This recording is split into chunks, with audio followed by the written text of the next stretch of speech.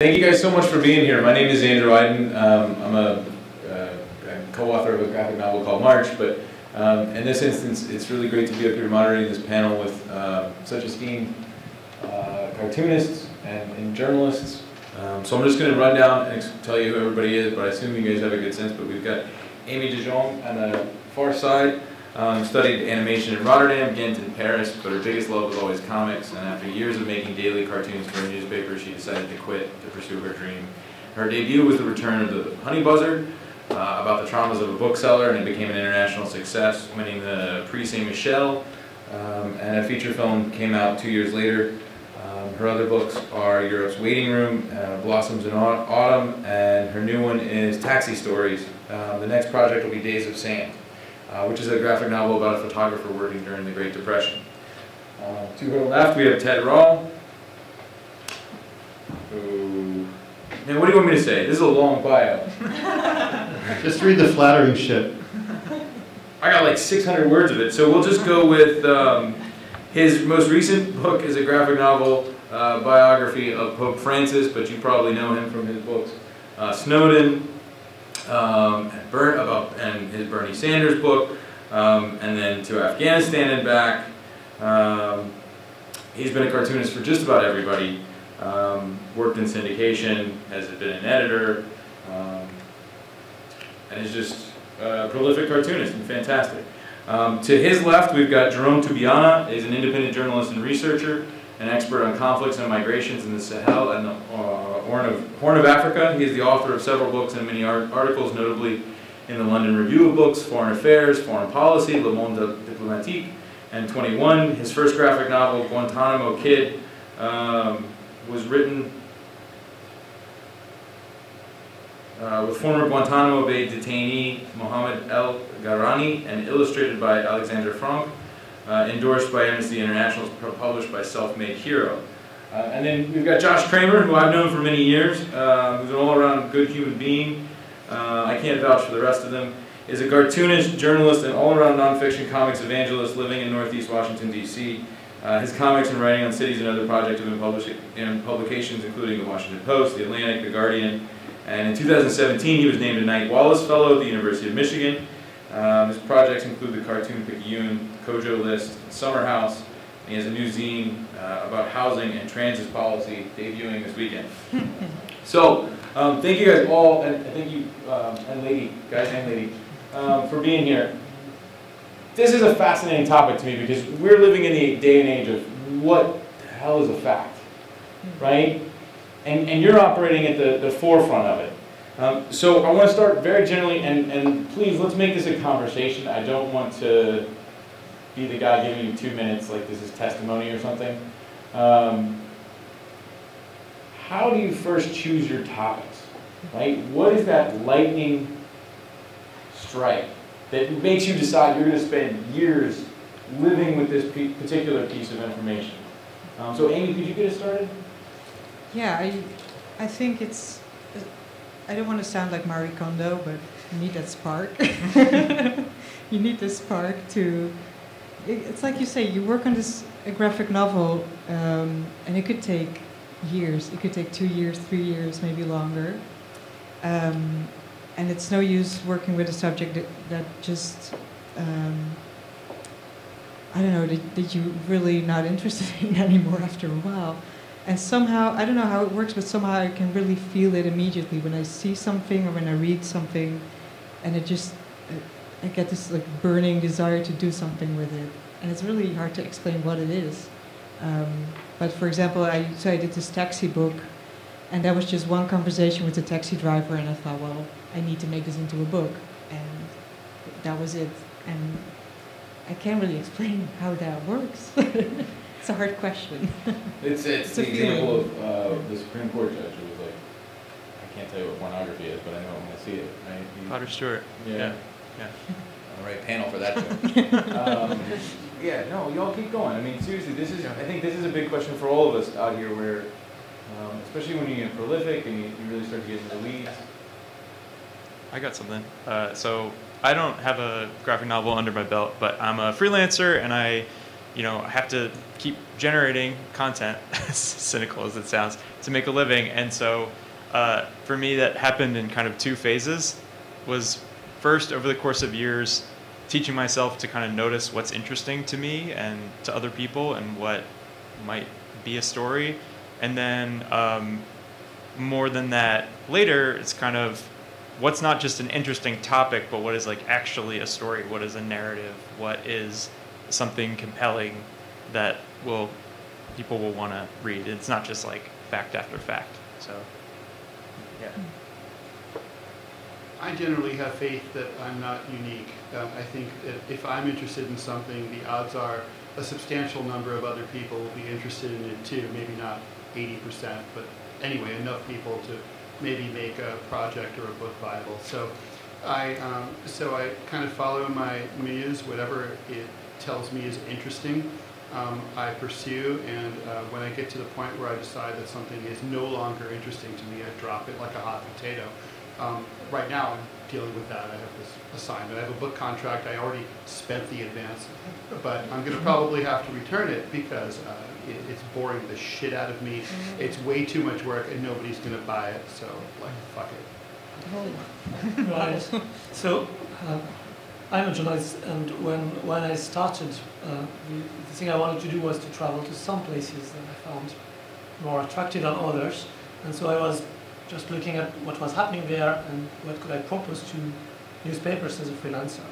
And then you propose 10 stories and only one is taken.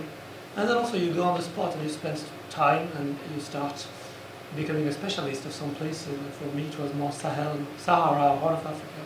And then you also begin to be more expert, also not only in the places, but in finding what's interesting for the readers, for the newspapers, for the editors, for the publishers. And then I also started to become a kind of specialist in long-form stories, but also more individual stories, like life stories. Somebody is telling you his life story, and that's very much this Guantánamo book is the story of one Guantánamo prisoner, and it's not just any prisoner. He is quite exceptional by character, by his life, by his story, and so the story actually I didn't get it all by myself. It's another journalist and writer from actually an American writer from Chicago who contacted me asking me, well, because I was working a lot in Chad where this prisoner Mohammed had been released from Guantanamo in 2009, and I was there, and this journalist wanted to write this story and asked me, well, do you think it's a good story? Can you check around? Is it possible to meet him? So I checked and I told him, yeah, it's a good story, not easy to meet him, but it's really a good story. And then he gave up doing it and gave me the permission to do it. And so it was really nice, and well, that was 10 years ago. And then, well, I grew up as well and kind of became a bit better and more instinctive at really knowing, okay, that's a good story. And now I would say it's not so much, you don't choose that much your topics, now topics are choosing me, like, you know. So even some, in Africa, some people I don't know are coming to me and telling me, well, I know you are looking for good stories, and I am a good story. And it works. Like, I have my next stories, will be published soon, is a story of somebody who was my assistant. And we were stuck in I had been arrested by the Chadian government, so we were stuck together in an interrogation room. And I didn't know his personal story. But he started to tell me, well, you know, I know you like good stories, and I have been a jihadist in Mali. Accidentally. Wow, I said, wow, that's a good story. We have plenty of time waiting for these people to get us released. So I got a story in place. So really stories start to come to you and you start to be very instinctive, like pretty good at instinctively knowing that's a good story. So now I'm working still on this kind of story. I've been working on migrant stories, migrant from Africa to Europe in the last 2-3 years. And so I hope my next book will be a kind of collection of very strong individual migrant stories. That's moving and interesting. Let me bring it back to a granular level. When you witness a historic thing, when you're not just telling someone else's, but when you're actually the reporter on the ground, can you all walk me through your process, both creatively and analytically, from taking the thing that you see happen? How do you, or in some cases, are you drawing it as it happens? Are you writing it down? Are you keeping notes? What is the process for processing that information into a graphic narrative? And how does that influence what actually makes the page? Josh, you want to start? Yeah, I can talk about trying to get that first draft of history and trying to make sense of stuff as it's happening, more or less. I did a story recently. I can see my editor in the room for the story, for the Nib, about the Venezuelan embassy here in DC, and there was a huge protest going on inside the embassy and also a counter protest across the street. And I came into this not really knowing too much about it, and I just kind of arrived on the scene talking to strangers and who did not really want to talk to me. And it was a kind of a thing over the course of hours and days of, you know, having convincing people that I was an honest broker and trying to figure out what was going on, both where I could get to and where I couldn't get to.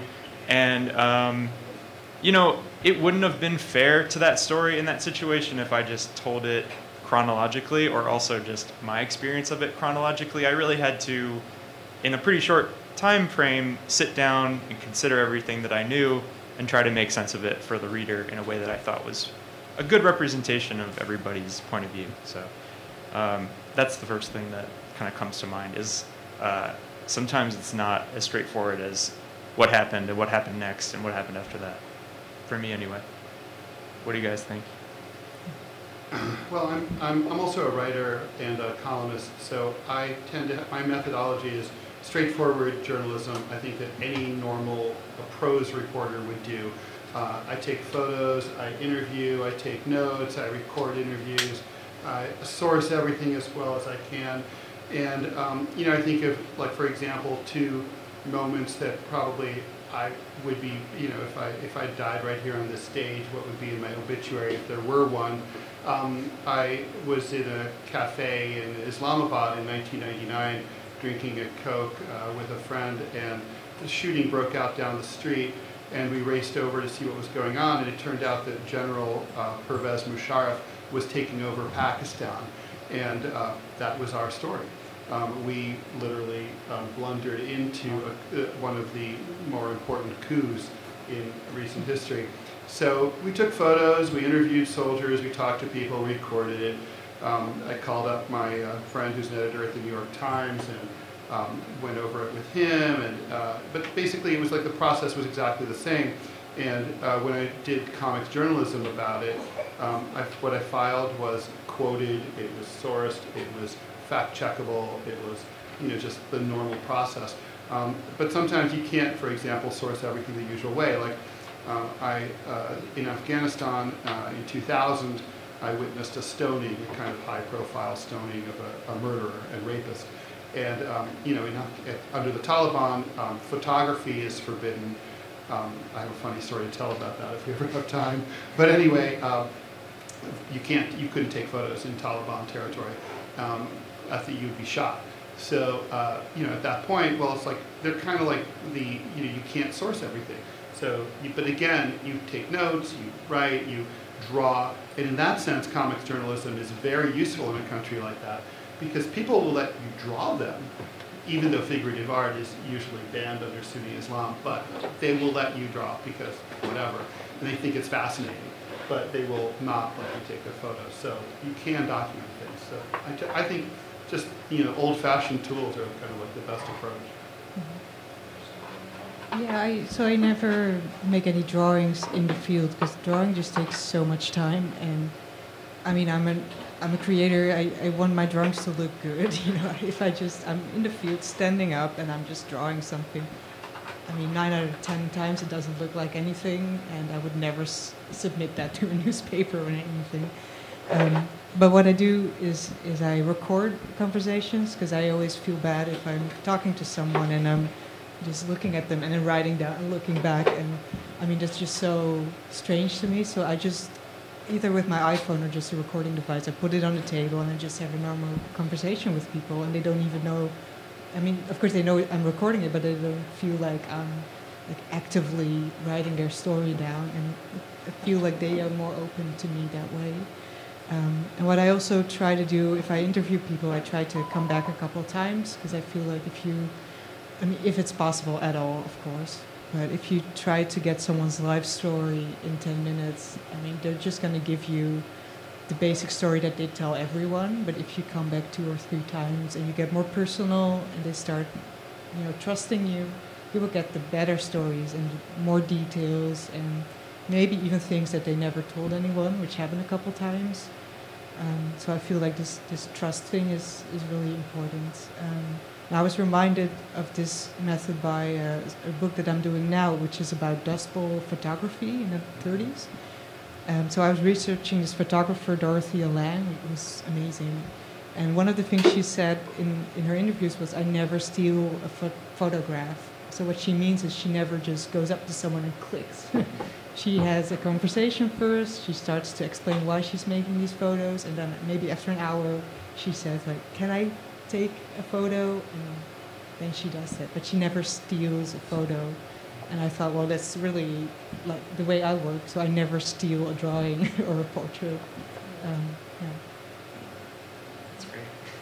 For me, it's a bit all of this, except I don't draw, but first I observe and use my memory. I'm not that good an observer, and I don't have such a good memory, so I'm taking lots of notes. But for me, the most important is, and I'm also taking photography, like as not taking, but also as like real photography.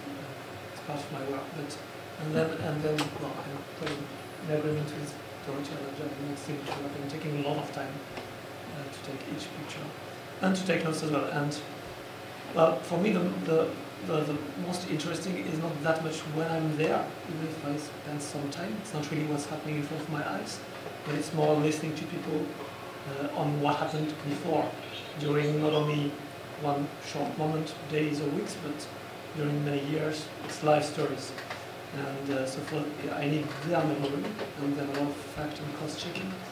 But so it's mostly doing really, really long interviews.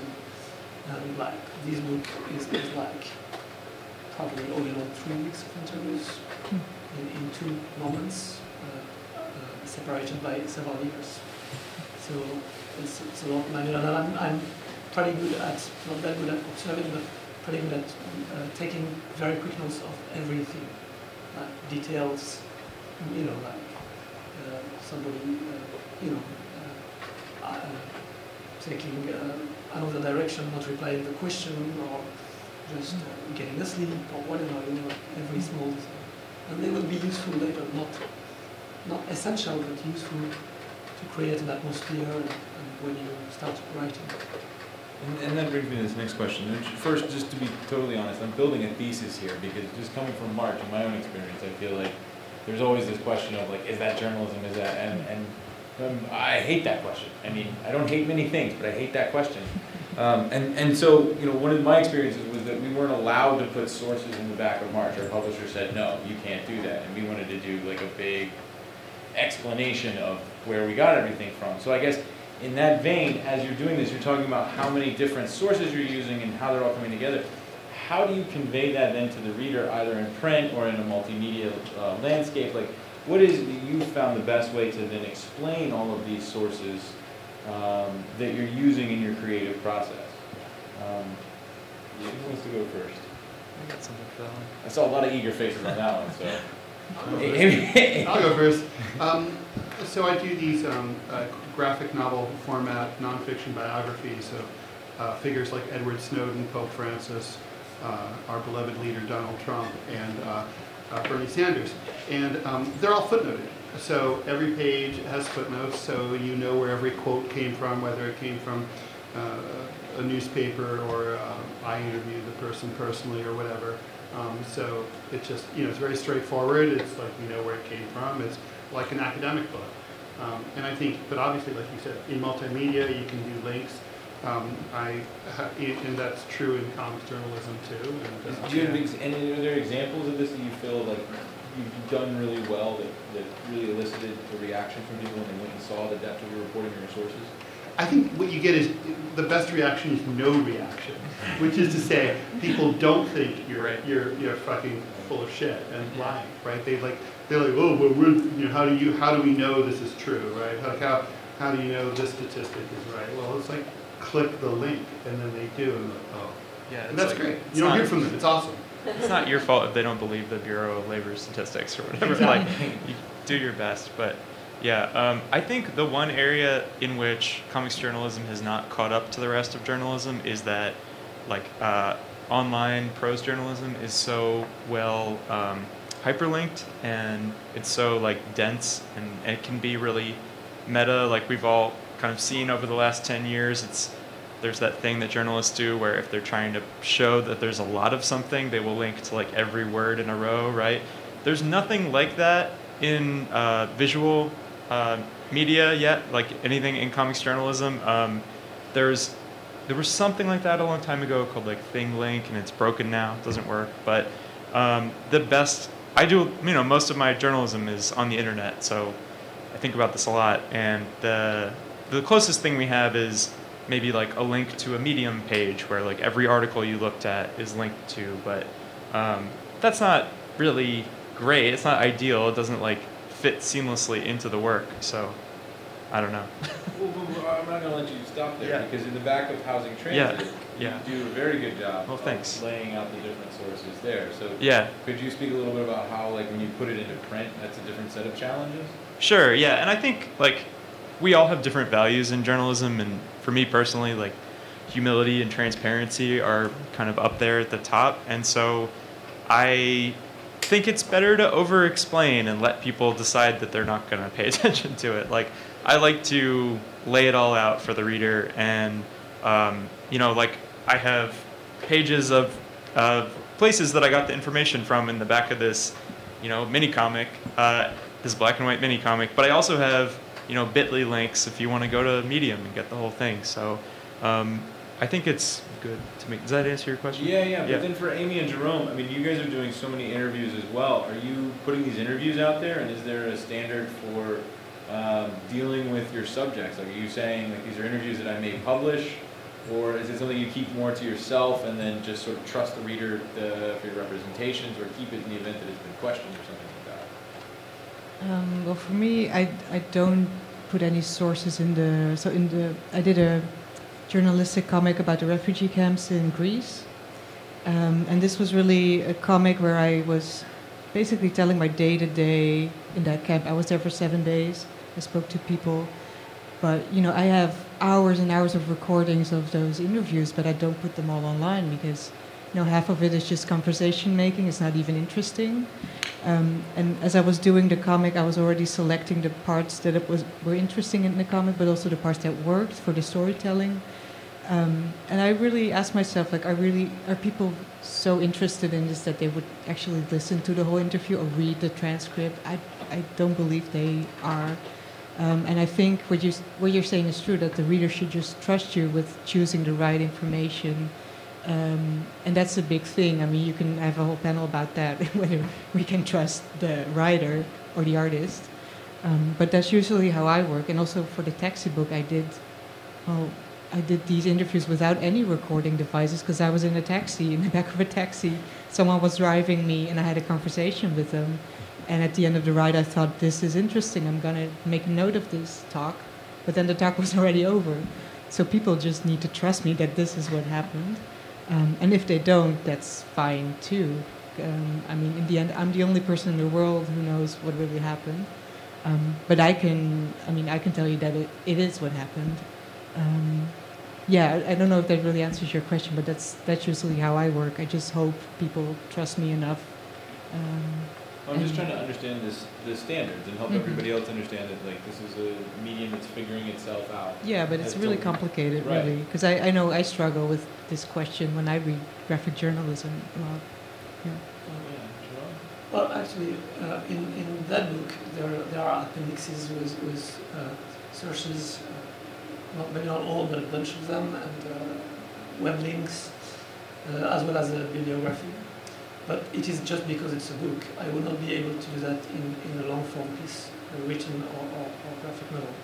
So, but because it's a book, we want people, it's not only to refer to people or convince them Just we want them to go further and read other things which have been material, whether it's true or not. Because some of the sources are actually reports on Guantánamo by the US administration, and they are full of fake information, including about Mohammed, telling he'd been, when he was 6 years old, a member of an Al-Qaeda cell in London, where he's never been. I hope my readers will not believe in these documents and will believe in my work. But if they want, these documents are there too. Not only what graphic novels allow you to do as well, which journalism doesn't really allow you to do, is we inserted documents within the graphic novel. Actually, we didn't insert them as facsimile, but Alexandre, the artist, he redrew them completely, so to adapt to the style. But to me, that's not really, and it's not only to refer to them, it's because we want to show that this is a real story. But to me, the difficulty is a bit elsewhere, and maybe this is more of a European perspective, but in Europe there are really many, maybe too many graphic novels, and maybe too many journalistic graphic novels, but there are no standards, and they don't all abide by same rules. Remember, I work with an artist, and he's moving back and forth between fiction and non-fiction, and it's a genre in the making as well, very experimental. So I would say maybe half of those which are published include things which are not totally accurate, because there are parts are missing, information is missing, documentation to draw them are missing, and so sometimes characters will be created, and artists will, we could talk more about that, I think it was very important to me, but very often my artist will tell me, oh, but in a fiction it would be better to do like that. And I would have to tell you, well, but that's what is not interesting, it's what I don't want to do. So I think this graphic novel is probably maybe one of those which goes to the extreme, or most radical extremity of the genre. It's that I imposed him that we should be absolutely accurate about everything. So let's say abiding by the journalistic rules rather than by the comics rules. So, but it was easy to do somehow, because Mohammed, the character, first is a very good storyteller, and he remembers everything very well, to the point that when he tells the story, he remembers the dialogue he had with the Guantánamo guards, and they're sometimes very funny actually. So he uses their languages. So we didn't need to invent the dialogue as many other authors had to do, because comics, they use dialogues. But we didn't need to invent them because he remembered them. So it was quite easy, and also he's alive. Some people work on real people, but who died. He's alive, so and we are still in touch. So if I want to check anything, I just can call him. So but it's also because I wanted to abide by these rules that we could do it. And you raise a fantastic point. I'm going to diverge from this timeline I wanted to go through. But in my own experiences with Marx, there's definitely that moment where someone was editing the script and said, well, could we have Robert Kennedy say something here? And I said no, because he didn't say anything, right? And this idea that what makes for good comic storytelling is not, we don't necessarily have enough facts to do that, right? Or we don't have the dialogue that is the right dialogue. How do you, as a creator, bridge that gap then when you're starting to get into the stories? Right? Like, is it just you pull all the way back? You can't do the voiceover narration the whole time. Like, what are tricks and storytelling tactics that you use to fill those in? Aimee, you gotta go first. Okay. Well, it's a really good question. I remember with that refugee story that I did, which was about 25 pages, so it was too short for a book, but we published it all online. I remember going into the office of the newspaper to present the work, and I said I was still sketching, so I was struggling with what should I use of this 3-hour-long conversation and what shouldn't I use. And I don't want to bend the truth. I just want to select the things that make the story work. And I was really struggling with that because I wanted to do justice to these people who told me their life story. And I told this to the editor at the newspaper, and he said, congratulations, you're a journalist now. And I thought, okay, so this is actually true. As a journalist, you need to select the things for your piece, whether it's a comic book or a journalistic piece for a newspaper, or even photography, because a photographer goes into the field and has 1,000 pictures, but there's only one you can send out to the newspaper. And I feel like that's a very important part of the process. It's not just making those photos or those pictures, but it's selecting and also deselecting this stuff. And I'm still very much struggling with that. I mean, that's so hard, and you feel guilty all the time. I mean, I feel guilty for certain stories that I didn't use. And in the beginning, you're like, oh, maybe I can use this for another book, or for another story, and make it up to them. But after a couple of years, that goes away, and you're like, yeah, it's just one part of the story, and the rest, I'm sorry, is not going to be used, because that's how journalism works, I think. Not sure if I'm addressing the question, but it's exactly really... Because, it's true that a comic book, the format of a comic book and a good story and the 3-act story and all that doesn't always apply to an interview or a journal, like the facts of what happened, etc. I guess you just need to go with your gut feeling and find a balance between what is readable and what does justice to those people. But it's an ongoing struggle for me, for sure. Yeah, I don't know about you guys, but I try to do this less and less as I try to make compelling narratives with real characters, but I find myself often kind of leaning on the third-person omniscient narrator, like, you know, the prose, like if you're reading an article or a book, because if you've only got 25 panels or something, like, sometimes you have to be able to just say 100 years later, and you don't want to, like, you don't have the comic space to, like, show that time has passed or whatever it is you're trying to get across. Sometimes you need the, like, you know, concise abstraction of words to just do the job for you. But yeah. Generically, I always try to rely on direct quotes, but sometimes not. It's, for example, in the long form graphic novel biographies of people like Edward Snowden, about whom very little was really known when I wrote the book. It's actually still the only biography of Edward Snowden in print, which is weird. And I wrote it because I wanted to read one. I waited 2 years for one to come out, and I was like, all right, I guess I'll write it myself. So but you know, I think the signal is there's signals to a sophisticated reader that they're reading something that is not a direct quote. I mean, first of all, if they go back and look, they'll see in the footnotes of the book that there's no direct quote there. But let's say, for example, it's kind of like an editorial cartoon tool. If you have, like, Donald Trump saying something in an editorial cartoon, like, you know, kill all the Iranians, all right? Well, he didn't need to really say that. Or let's say, you know, to hell with the migrants. He didn't need to say that. Who cares if he said it? The question is there a greater capital T, drop shadow T truth to what that quote, that pseudo quote is in that balloon? If so, then it's good enough. It doesn't have to be an exact word for word quote of what the president said, for example. So I think you need to signify it, but you can. Do you have just for everybody, do you have a hard and fast rule in your work that everything that's in a word bubble is a real quote that somebody said? Yeah, definitely. You, yes, you know. Definitely not. Oh, okay. I'm more or less. Okay, Yes. that's interesting. So that was my point before. I could do that because I had the material and the ability also to call the person to cross-check easily, or to correct, or to delete, or to. The rule I imposed to the artist was that you can't add any word. You can withdraw. You can edit. It's like when you do a documentary movie. You shoot your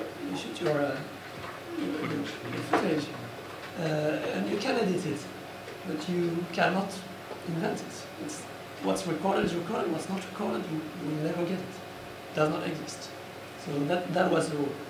The second, as I said again, there was no blanks to be filled, so which is easier. But also graphic novels and comics can be pretty good if you have a real problem, if something is missing. There is a way also to stage or edit in a way you don't fill the blank.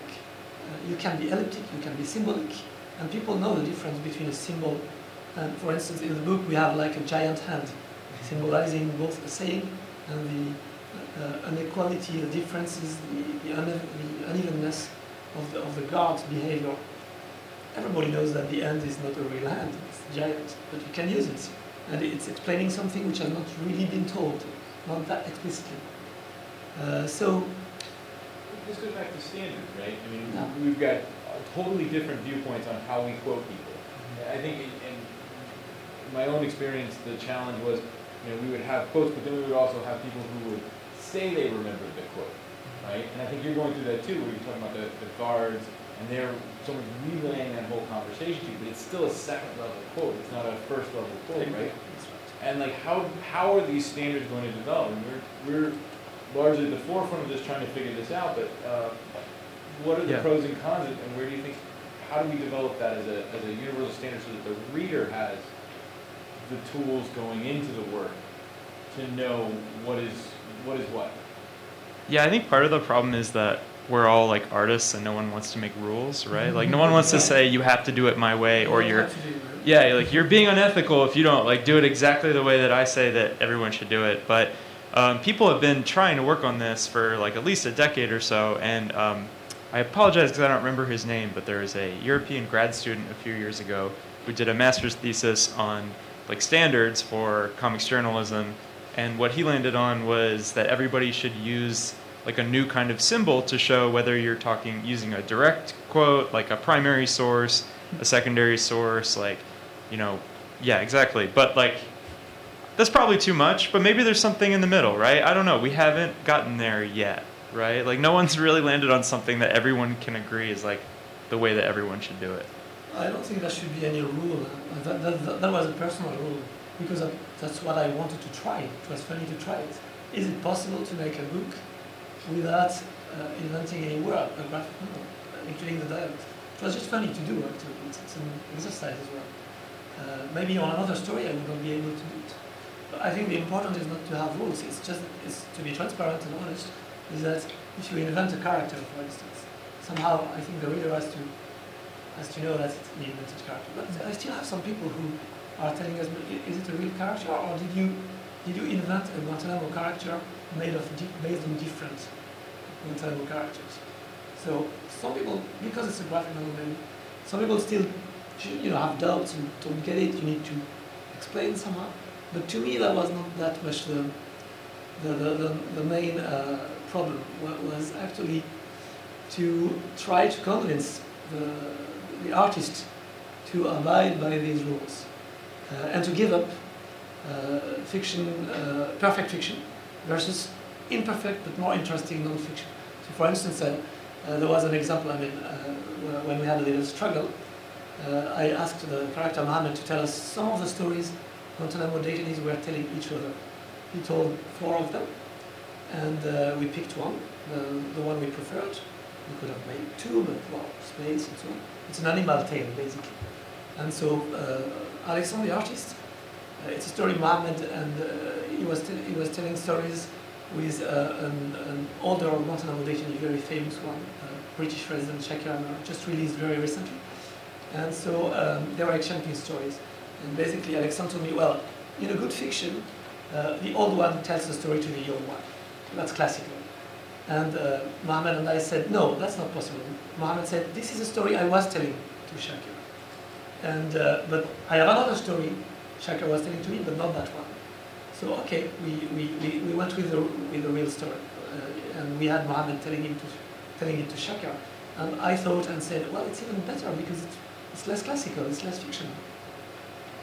So we're about to jump into Q&A. You all have incredible experiences all over the world, and the selfish question I wanted to ask is, like, what's the craziest, most harrowing thing you got yourself into? We've only got about a minute or 2 each, but like, come on, you've got a good one, and I need to know. Well, I've got a bunch. Ted's like, yeah, I got this. Yeah, we need like another hour at least, but I'll just do one. Okay, so because it's one of the more amusing ones. So I was traveling with a buddy of mine who just came along for shits and giggles to the Karakoram Highway, which connects Pakistan to northern China. and it travels through, it goes through the Pakistani section of Kashmir, which is disputed with India. And just as we thought this, I was working on a adventure travel piece about the world's most dangerous highway, the highest altitude roadway in the world. And it is a beautiful, stunning place, by the way. You see snow leopards, it's 14 to 20,000 feet of driving. It's stunning. But anyway, little did we know we blundered into something called the Third Kashmir War, which is also known as the Kargil conflict. And so it started while we were there. We just blundered into it. We went through a town that had just been the site of a battle, and we got stopped at a checkpoint at about 11 o'clock at night. And these 4 Taliban soldiers boarded, and they said, okay, they checked everyone's passports, and they're like, 2 Americans off. Now, the thing is, I have a French passport also, so I had to make that decision, like, how much do I like my friend? You know, and it's like, you know, I could just be like, je suis français. And then it's like, but I decided I liked my friend, so we got off together. And so they said, listen, you know, you're in Taliban territory, and we're going to execute you. So, you know, you have about 5 minutes. And I'm like, you know, why wait?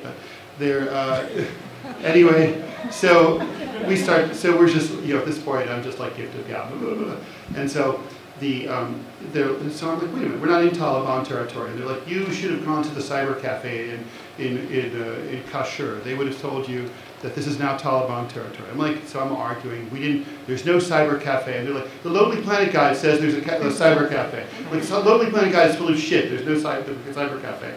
So I'm like arguing. Now, I should point out this whole time, my friend is literally falling asleep. He's so bored by this whole prospect. So this goes on and on and on.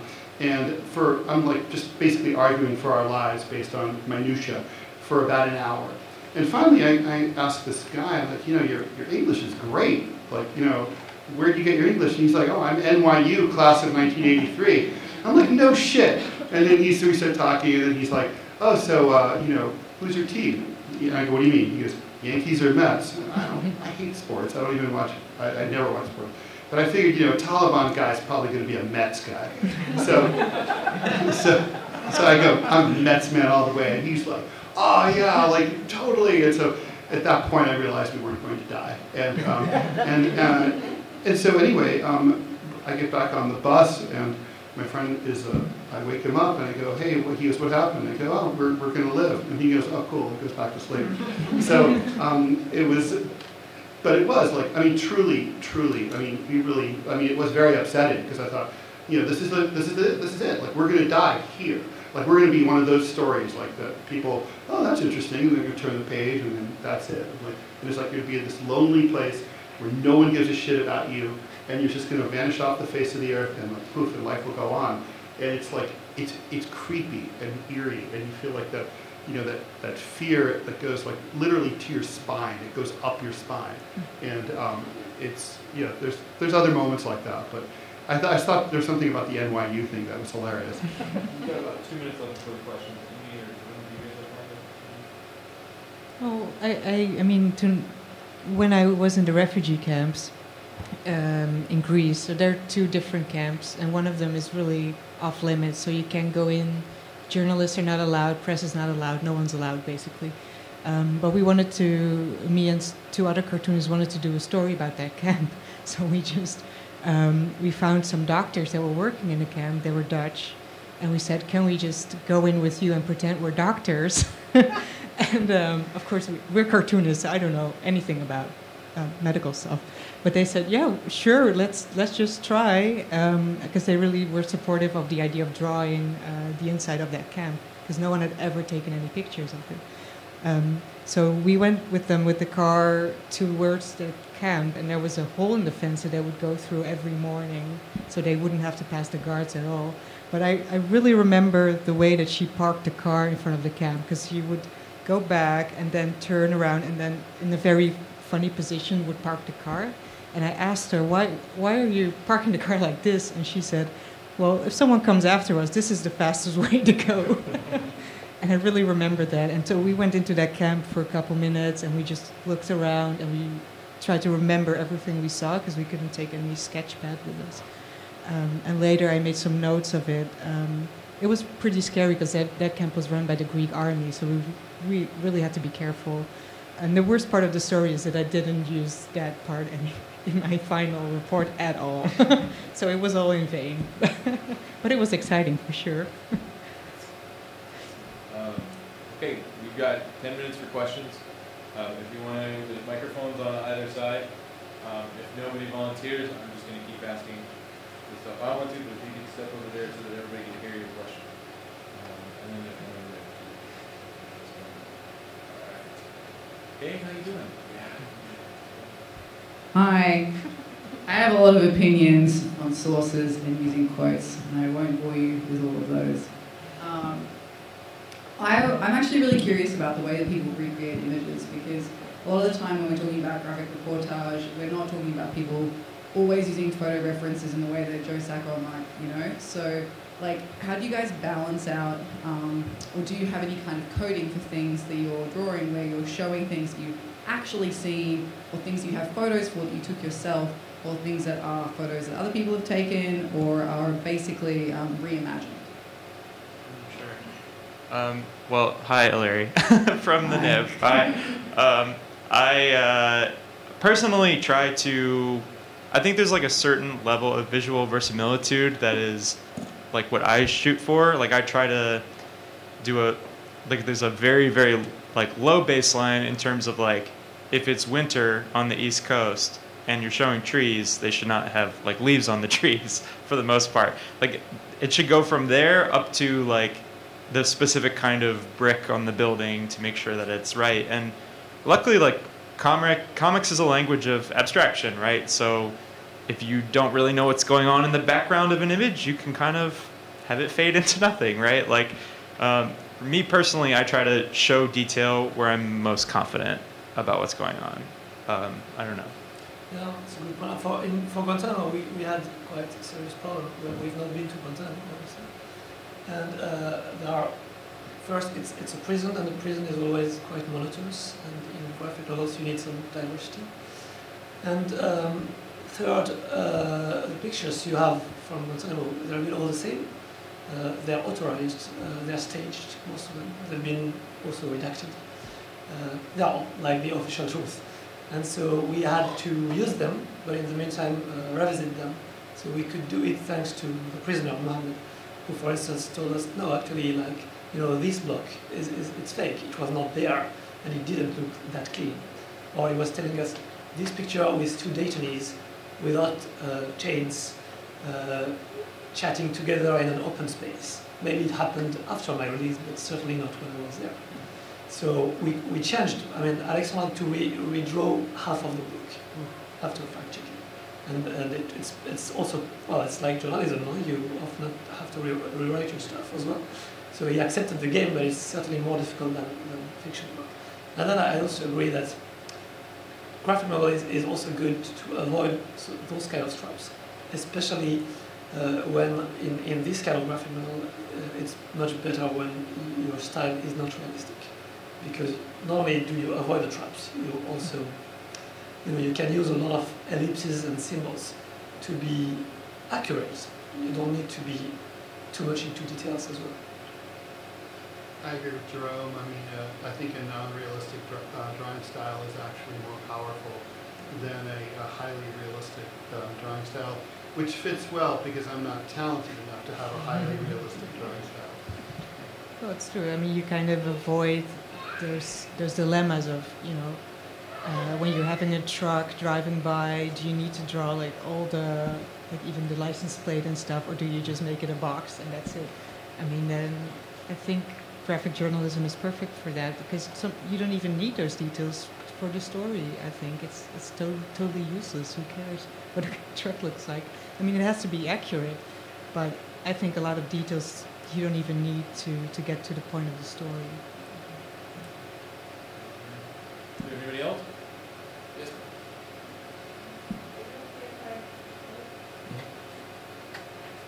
There's video anyway. It is recorded. Yeah. I want to I came for Jérôme because of the Guantánamo Kid comic, but then I found out that you did stuff on Snowden, so this is probably relevant to you as well. I wanted to know how all of you, as artists that cover political topics and journalists and publishers, feel about a general lack of solidarity from the media or talking about the situations of Julian Assange, Chelsea Manning, or Snowden right now, considering they, released files on Guantanamo, and Gina Haspel has been put in a position of power when she was found to have been part of that, and just if you have any words of solidarity for them, or what your feelings are on the situation right now. Gina Haspel should be in prison for the rest of her life. She's a torturer. She personally supervised the waterboarding at Guantanamo, and she's guilty of war crimes. She should be transferred to The Hague. She's a disgusting human being. I hope that's clear. Thank you.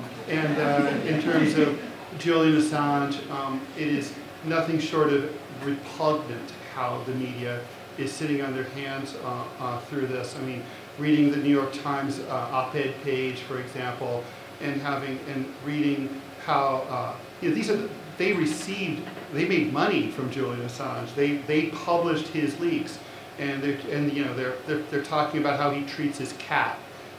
It's Julian Assange is the issue of his the sexual allegations in the Netherlands is something that's serious and he needs to address, but that is a separate issue.